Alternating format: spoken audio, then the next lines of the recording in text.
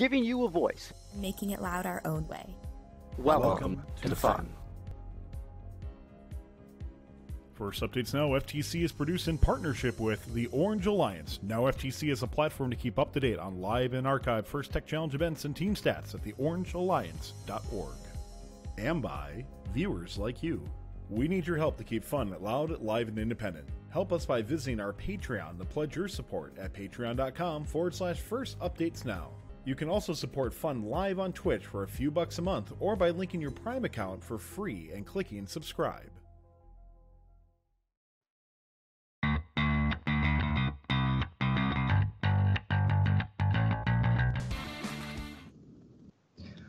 Good evening, everyone, and welcome to our first FTC Top 25 show of 2020. Tonight, we have generated a list of what you guys think are the top 25 teams in FTC Skystone so far.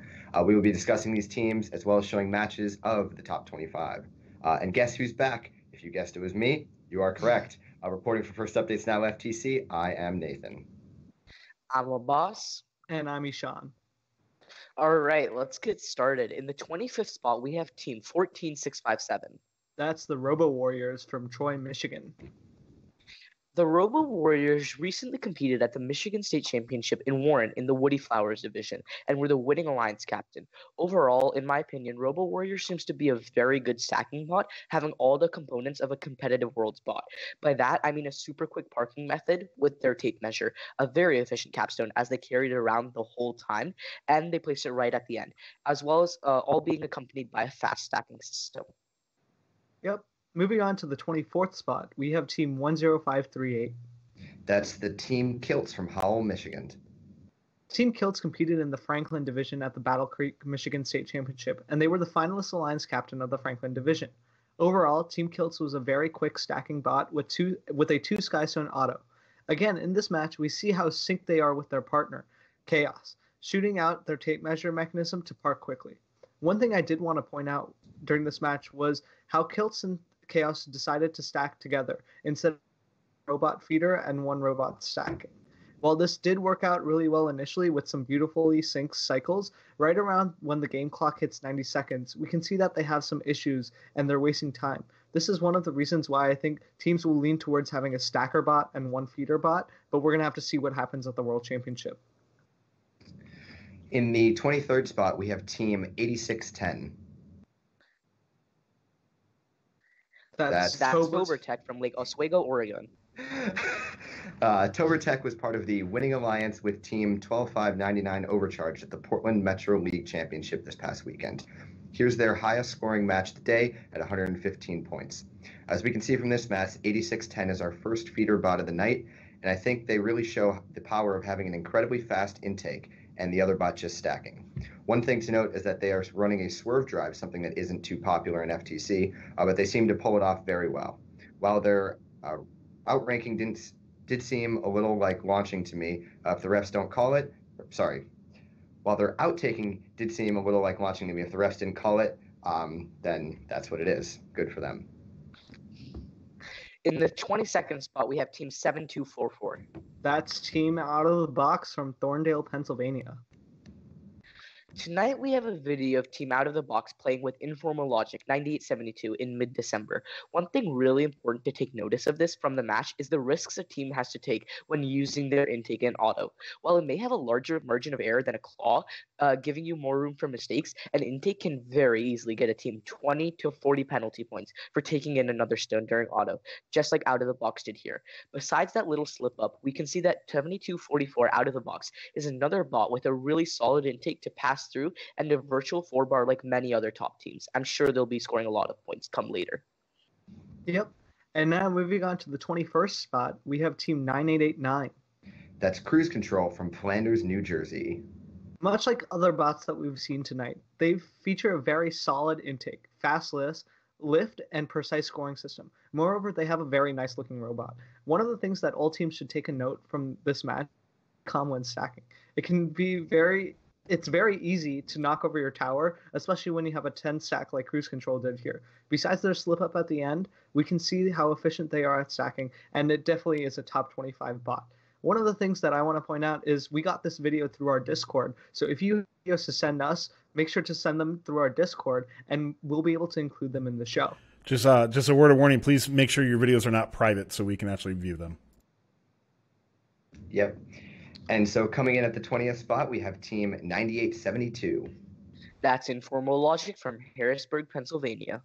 So Team 9872 was the Finalist Alliance first pick at the Christiansburg qualifier, something that's not very easy to do with all of the top-notch teams that compete there.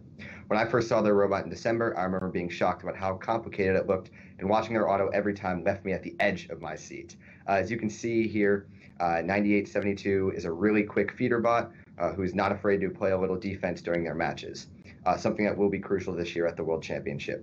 It should be interesting to see how their robot develops over the season, whether or not they can keep the same design. All right, in the 19th spot, we have Team 12635. That's Curiosity Robotics from Palo Alto, California. Curiosity Robotics most recently competed at the NorCal FTC Global Qualifying Tournament and went undefeated, ending the night in first place. Again, they're an extremely quick stacking bot that has some solid driving. One thing I noticed was how they flipped the stones out after extending outside of their robot in order to stack basically in the center of the foundation. This is something Miss Ingrid talked to us about last stream for the South recap, about how teams tend to stack like one over and more towards the center, maybe to align or maybe for some other reasons. This isn't something we've seen a lot of teams do, but it should be interesting to see if others follow suit. Another thing I noticed was right at the end of their match, they throw in a little victory spin. It's always fun to see teams do that on the field, but don't forget to park. It is a lot. It is just those 5 extra points, but they can decide matches. Yeah, and one of the reasons why I saw in chat that people were stacking in the center was because the studs are a little bit more stable there. I know my team does it, and a lot of teams are starting to do that because when you get to a 10 high tower, 11 high tower, you don't want to have a foundation that's pretty wobbly. All right, now in the 18th spot, we have our first international team, 14270. And that's Quantum Robotics from Bucharest, Romania. Here's one of their videos from the St. Petersburg qualifier in Russia. And one thing that I've noticed is in the past 3 years, they've always had an amazingly designed robot. And like every year they've got custom parts, 3D printed parts, and this year is no exception. They're a super fast stacking robot that was able to go 8 high in late December. They ended up being the finalist alliance at this qualifier, but they won the Inspire Award, advancing them to the Russian national championship.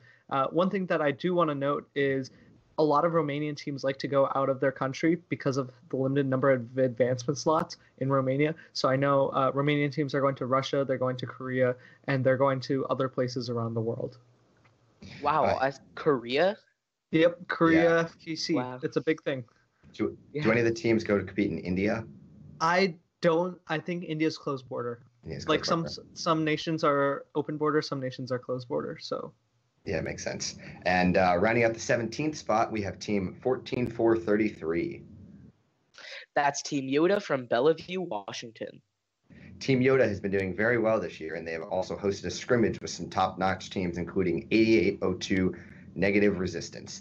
In this match, we can see them being a very efficient stacking robot. One thing that I found super interesting was how they only have one set of slides for their lift instead of 2.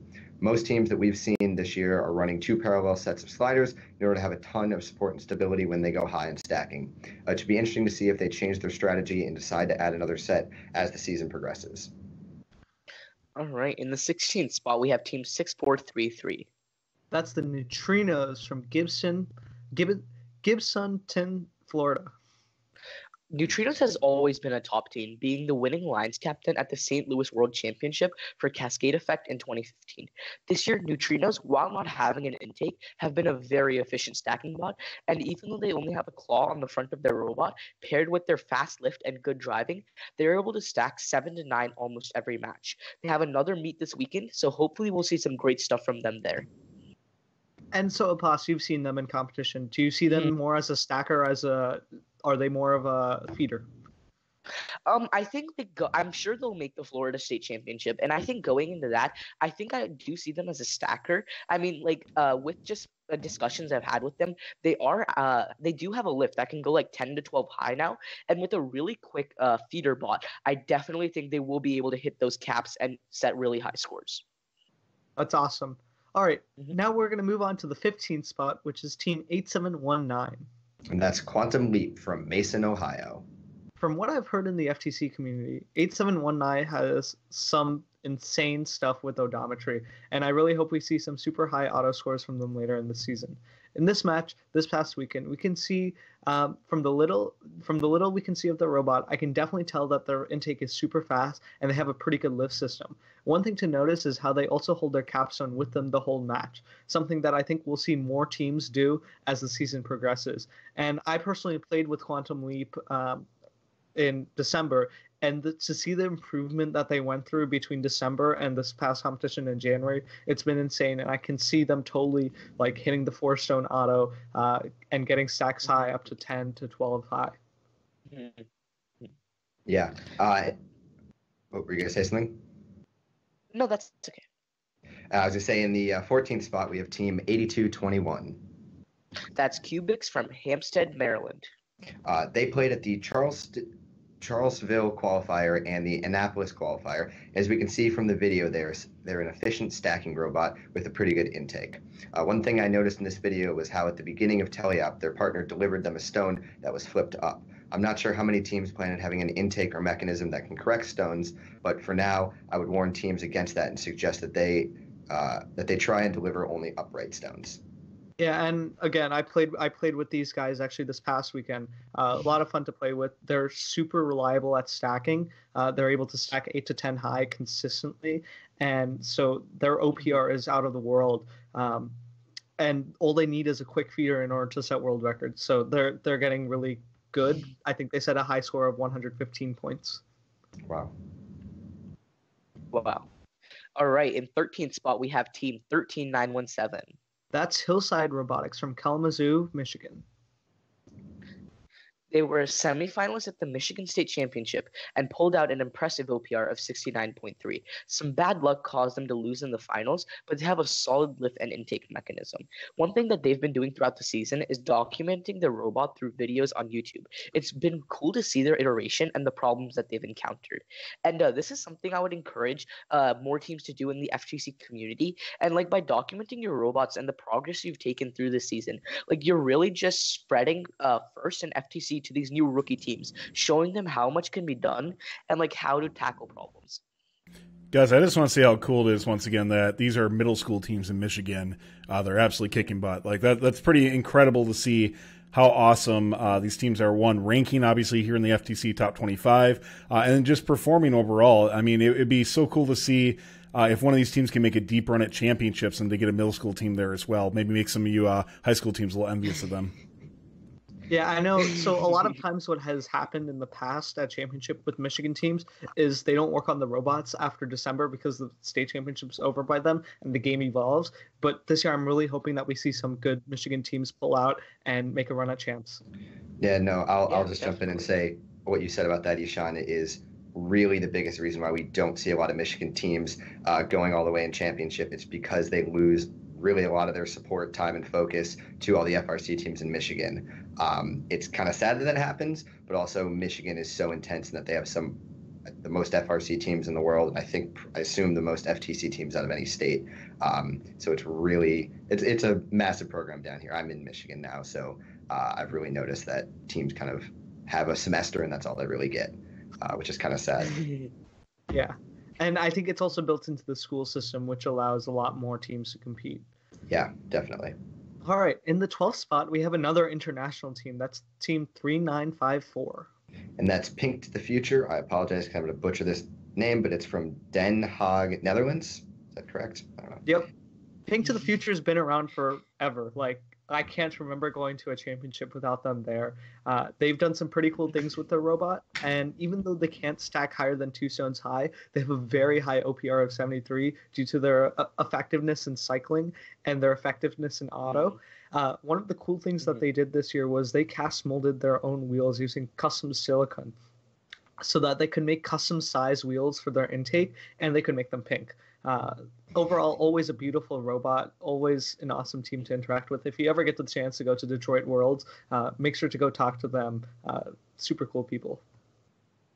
Yeah, and I know every year, or at least this year, they made a robot in 1 week video. I think it's really awesome when teams do that. Just showing that in the FTC community really does help a lot of teams.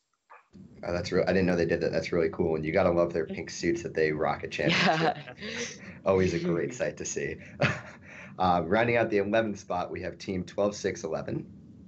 That's Technova from Bellevue, Washington. This team's auto is just incredible. They consistently get 4 stones and have one of the best designed odometry systems in FTC. They are constantly releasing their new auto paths, and it looks like they should be able to hit 5 or 6 stones in the auto by the end of the season. Before I finish, I'll say, do you think Gluten Free is also going to hit this mark, or do you think Technova's really think so. Or do you think Technova's overtaken them on the auto front? I don't know. Well, Gluten Free's No, not open about it. Technova's been very open about what they're doing. So even if Gluten Free is able to hit the 5 or 6, Technova's been the one that's sharing it and trying to improve the FTC community. So who knows? Yeah, we'll see. And on top of their amazing auto, Technova's got a really incredible feeder that can build skyscrapers and traverse the field really quickly. So I'm really looking forward to see what they're going to be able to do next this season. Mm-hmm. And if I remember correctly, I think Gluten Free does have a meet this weekend, so it should be interesting to see if we see any super high auto scores. And now on to the 10th spot. Starting off the top 10, we have Team 5064. That's Aperture Science from Elon, North Carolina. Aperture Science played this past weekend at the Northern Guilford qualifier, where they took home both the Design Award and Winning Alliance Captain. They collect stones using a grabbing mechanism that holds the stones on the side and on the top, and then they deliver the stones using a very quick and tall dual scissor lift that appears to be able to stack 8, maybe even 9 stones high. They've booked their ticket to the North Carolina, so let's see how they do there in a month. Yeah, and I think this design's super interesting. We've seen a lot of teams go with linear slides, but out of these top 10, there's a couple of teams that actually use the scissor lift mechanism, and I think it's cool to see how FTC, especially in this game, has allowed for innovation. That's something that we haven't necessarily gotten in the past with the dump truck meta in Relic Recovery and the diagonal slides meta in Rover Ruckus. So it's cool that we can see teams that are not using the meta and creating awesome robots. Well, we can see them right here as they go to stack. Their scissor lift seems to be super smooth, super awesome, which I really like to see. I know, as you were saying, we don't see a whole lot of scissor lifts around nowadays. Yeah, and especially with the scissor watch. Yeah, you can increase the amount of stages very easily. So I can totally see them being able to stack 13, 15 high by the end of the season. That's going to be pretty crazy. Yeah. All right, in the 9th spot, we've got Team 12599. And that's Overcharged from Portland, Oregon. Overcharged is 9-1-1 and has had a very successful run at the Portland Metro League Championship this past weekend, taking home the Think Award and was on the Winning Alliance. They have double compliant wheel intakes to collect stones during the driver control mode, but they also have an arm that extends outside of the robot that they use during Autoton to grab the capstone, to grab the sky stones and deliver them to the foundation. Their drivetrain appears to be using a tank drive, and they use a double extension lift to deliver stones to the foundation. Their highest score, their highest OPR this season is 71.3, and they currently hold the 8th highest score in the world. Overcharged always has been a very successful team. I know last year they had that little popper mechanism to score, and I'm sure we'll see some really great designs from them this year as well.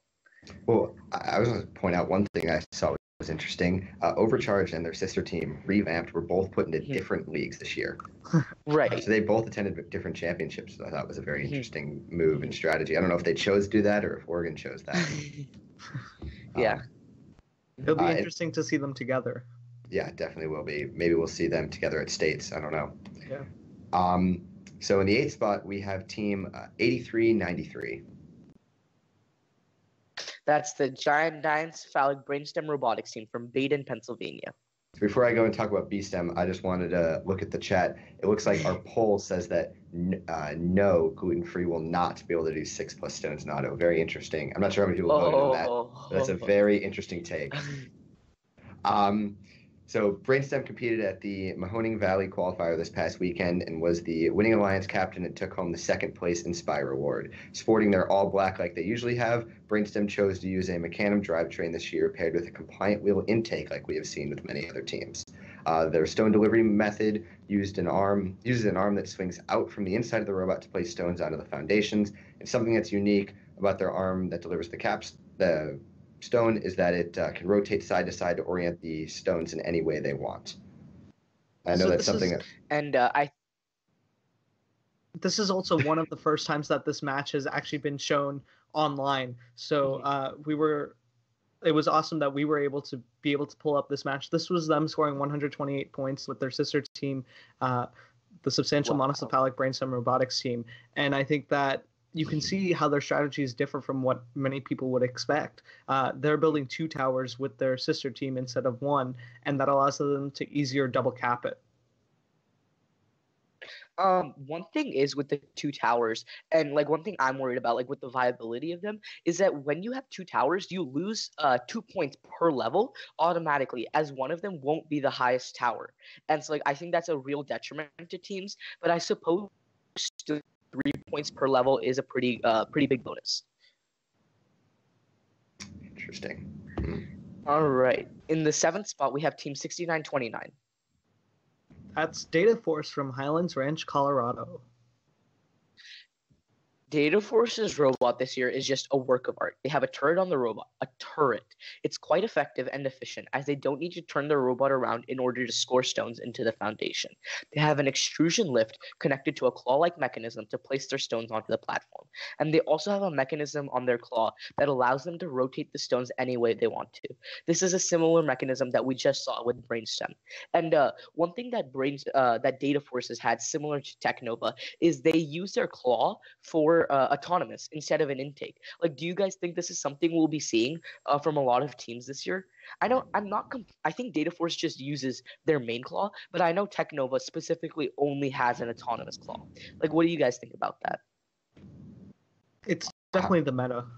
I'm just in awe by a turret. You gotta look at this. I just want to see this for a minute. This is 254 vibes from, was it this past year or 2 years ago? This past year. Past year. That's just crazy to think about, that they built a turret onto a small frame factor like that. It's super efficient, as you can tell. I mean, you could somewhat get the same effect with swerve drive or maybe mechanism drive, but it's a much easier and more reliable way of doing that. Well, I don't know easier, but much more reliable way of doing that. Do you think we're gonna see I know last year turrets? I doubt it. I mean, it's definitely a very difficult system to implement, and I doubt like many teams will be able to do it as effectively as Data Force has.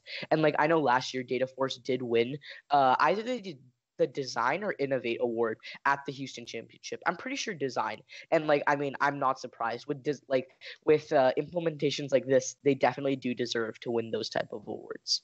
Yeah, and in this match, they hit 136 points, which is the world record currently. And they also dropped a stone. Like, they missed a stone, and they still scored 136 points, which is just showing you how dominant they are. Can totally see them making a long run at championship. And with a good feeder bot, like, I don't think anybody could beat them. I mean, it should be like, it's really important to understand how 60 points in their auto contributed to that score. Yeah. I mean, like, that's 12 points more than like the other highest autos we've seen, just single team autos. And like, I mean, that is what decided the world record. So, I mean, I just think it's a fantastic implementation of Odometry and their auto in general. I mean, I think just speaking generally, as we've seen from the last couple games, auto is king. You're going to win and lose in auto. Teleop is just what makes sure that you don't lose in the end. Yeah. So, really, you have to have an auto. If you don't have it, you lose. Auto can only let you win, but it can't win matches for you. Yeah, I think we've said this before. Auto won't get you to the finals. Teleop will, but auto will win you the finals. Yep. Mm-hmm. All right, in the 6th spot, we have Team 7236. And that's Recharged Green from Pell, Iowa. So, unfortunately, we could not find any match footage of Recharged Green, so they did release this teaser video, and take it for what it is. They have competed at a couple of Iowa League meets. I think they've competed at 5 of them, and they've been a strong performer, being 22-3 in all of their matches. They have an OPR of 67.2, and they're stacking around 6 stones high, just from the data that we've seen on them. Yeah, that's all I can say about Recharge Green. I haven't seen their robot. Did they build that chair? Correct me if I'm wrong, but GM1 or GM2 says no animal fluids allowed on a robot. So as far as I can tell, that robot isn't legal, but rules can change. So That's because he's not wearing safety glasses. I think it's just a tad bigger than 18 by 18 by 18. Just a tad. Yeah, I think Ethan just built that at Go Build a HQ and just brought it in. Kind of looked like it. Oh. All right, moving on to our fifth spot, we have team 12808. That's Revamped Robotics from Portland, Oregon. So Revamped has had a great season already, and they even had the time to put out a reveal video of their robot, which I'm pretty impressed by. They were the Winning Alliance captain and the Inspire Award winner at the Portland Metro BB8 qualifying tournament. They have a Mecanum wheel drive with a compliant wheel intake. They also use a double extrusion intake lift with a claw on it to grab stones. Yeah. And Revamped, along with their sister team Recharge, has always had a really strong showing at Worlds, and I'm sure they'll be no different this year. So hopefully we see some really high scores from them. On to the fourth spot. Here we have team 8802. That's Negative Resistance from Bellevue, Washington. Negative Resistance has just been on fire this season. They were one of the first teams to share their robot online with a 3-stone auto. And now they've got this really, really cool stone stacking auto, which will set them up super well for teleop. Correct me if I'm wrong, but I think normal 4-stone auto will score 60 points, and right now 8802's auto is scoring them 69 points if it does work during matches, which I'm sure it will. And in teleop, they're doing just as well, scoring towers of 8 to 10 stones high, and they're consistently hitting 90 to 100 points. And with a good partner, I don't doubt at all that they will set some world records. Right, like with the 3-high tower already built in auto, that gives you that much more time to build a tower during teleop. And so I can totally see them easily hitting 10 because 7 cycles is becoming commonplace among these top teams. So hitting 10 to 12 stones every single match, that 3-high tower is just setting you up for perfection. Yeah, and another thing that's really important that I think is a great benefit of these already stacked towers is that there's no question about where your drivers will start stacking.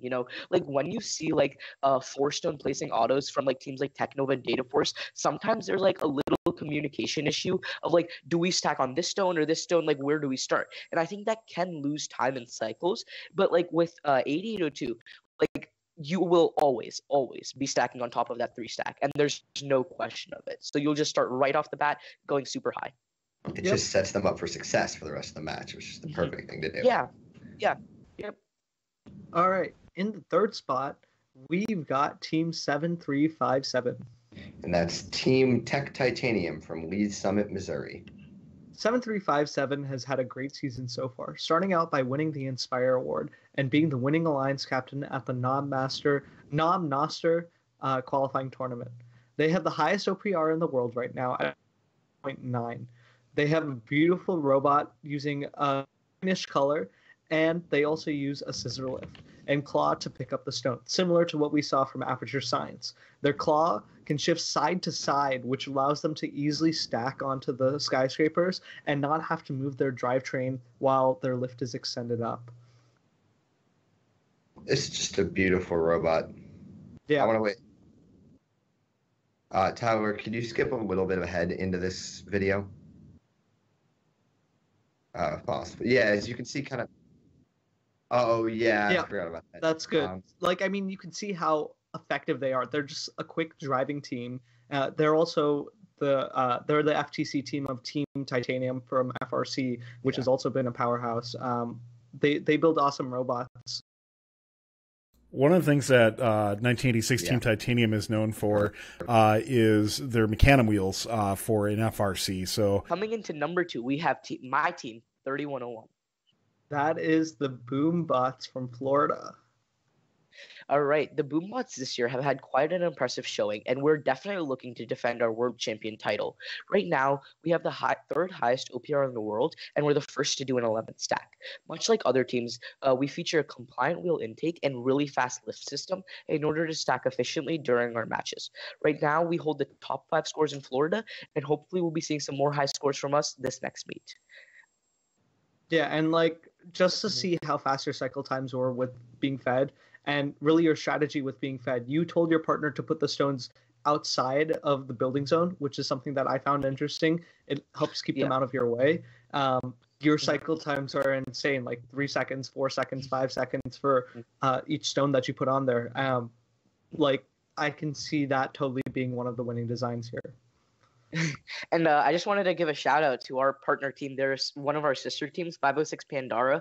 I mean, this record would not have happened without them. So, I mean, feeder bots, like you guys definitely are important, and you will be the ones deciding who wins matches. So, like, don't forget about that. Definitely, yeah. So are we ready to hop into our number 1 spot? Let's do it. Rounding out our top 25, we have team 10435. They are the Circuit Breakers from Waukee, Iowa. The Circuit Breakers have a beautiful robot. They have gone a perfect 24-0 so far in Iowa League meets. They haven't reached the qualifier stage yet, but I think they will this weekend or next. They have a Mecanum drive and use compliant wheels to intake their stones. They have an extrusion lift connected to their claw to place stones onto the foundation. A very simple yet super effective robot. And congratulations again to them on the number 1 spot in this month's top 25. I think the most surprising thing was how early they were able to do their bot. Their bot was done in November. Mm-hmm. And I remember going online and seeing that record that they got. I think it was 111 points in November. Yeah. And I'm like, really? Yeah. Like, how are we supposed to compete with that? It's been pretty insane. They really got out early. I know last year, both Gluten-Free and 3101 only lost 3 matches up until Houston and Detroit Worlds, respectively. I think Circuit Breakers, they're going for that record. Do you guys know if any FTC team has gone undefeated ever? Throughout the whole season? Yeah, throughout the whole season. I doubt. Not that I know of. I don't know of any. I know last year at Houston Worlds with FRC, there was this like huge thing. Like even the game announcers talked about it on Da Vinci Field with like Cheesy Poofs being this close to going undefeated the whole season. It was either this year or last year, but I mean 2018 they went undefeated. Okay, 2018. 53-0. Yeah. Yeah. So, I mean, I'm just waiting for some FTC team to do that. So, I mean, I think Circuit Breakers, they're definitely on track to do it. We'll see how they do at state champs and probably world champs. So, anything else you want to share about Ishan and Abbas? Yeah, one thing that right now is in the works is we actually might be getting them on the show. So let us know who you'd like to see on the show for our next FTC Live show. And we're going to try to get the Circuit Breakers on for the next show that we're going to have in 2 weeks. So one question I wanted to ask you guys before we end for the night is how high do you think we'll see teams go? Like these top 25 teams, how high do you think we'll see them go by Houston and Detroit champs? So my first question is, because I've forgotten, is how tall is a stone? 4 inches tall. 4 to 5 inches, depending on,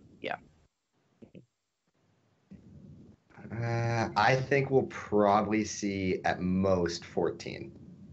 14 to 15 is what I had. Yeah, I think my prediction is 15 to 18, but I mean, we'll see. I think once you get past like 6 feet tall, that's going to be pretty insane. All right. Yeah. Awesome. So let's go ahead and wrap up. Yeah, so thank you all for the follows and subscriptions we received today. Don't forget that you can subscribe for free if you or your parents have Amazon Prime. We hope you enjoyed this episode of FTC Recap. If you want to stay connected with what FunFTC is doing, follow us on Facebook, Twitter, Instagram @FunFTC, and make sure to join our Discord through the link in the chat. Tyler, can you read off who has pledged their support on this stream? Yeah, I know we're missing a few for some reason because we definitely got more in our metrics than what showed up on my screen. So I'm not sure if you guys, if you are subscribing or resubscribing, hit that in chat so we can see you on there as well too. But Elon9421 with the Prime sub. Once again, I probably messed up his name as always. Our Annihilation with the Prime sub. Sammy Bog Prime sub. Turbocharged FTC 8 months of support. Redfish Robotics with 10 months of support and some bits as well too. Michael CC9889 3 months of support, and Eric8417 with 7 months of support, helping fund, stay loud, live, and independent. Guys, thank you so much for your support. And like Nathan said, go check out our Discord. We have over 2,200 people in our Discord now at discord.gg/first updates now. And of course, all the great social media areas. You can find both First Updates Now and Fun FTC.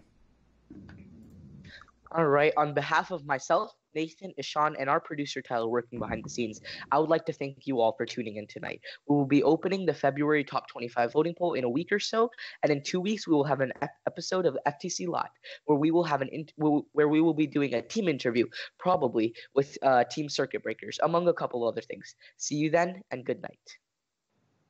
Bye. Thanks for watching. If you want more fun content, be sure to subscribe and ring the bell to be notified about our latest videos. You can also directly help support Fun by visiting our Patreon at patreon.com/firstupdatesnow or by subscribing at twitch.tv/firstupdatesnow. Thanks to all of our co-executive producers on Patreon and Tier 2 Plus subscribers on Twitch, keeping Fun loud, live, and independent.